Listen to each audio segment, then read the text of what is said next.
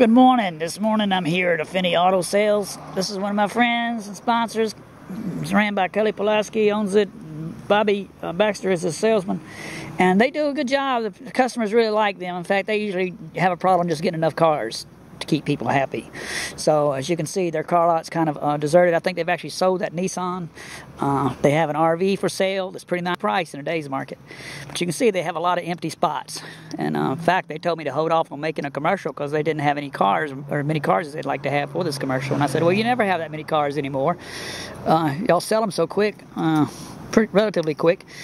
And so come on down to Affinity Auto Sales. It's on the 319 off the bypass. If you're going north on the bypass, instead of turning right to go to Tifton, you would turn left, and there's just a little ways down behind the raceway there.